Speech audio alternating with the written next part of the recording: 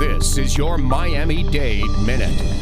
Today we're celebrating the completion of work on Florida Power and Light's Miami-Dade Solar Energy Center with its 300,000 solar panels extending over 450 acres. In April, Miami-Dade County's commissioners entered into a historic agreement with FPL to make our community a national model for resilience by developing projects like this Solar Energy Center, which is also co-sponsored by Commissioner Esteban Bovo and Commission Vice Chair Rebecca Sosa.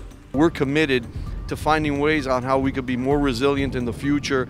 We're going to build differently, and I think this is part of that equation. 330,000+ panels are behind me that'll produce about 75 megawatts of electricity. That's enough power to light up 15,000 homes here in Miami-Dade County while using no water and producing no emissions. In total, 1 million solar panels will be installed all across Miami-Dade County. And this is just part of the bigger plan to move our whole state forward to a more resilient future. Our energy profile is 30% cleaner than the national average.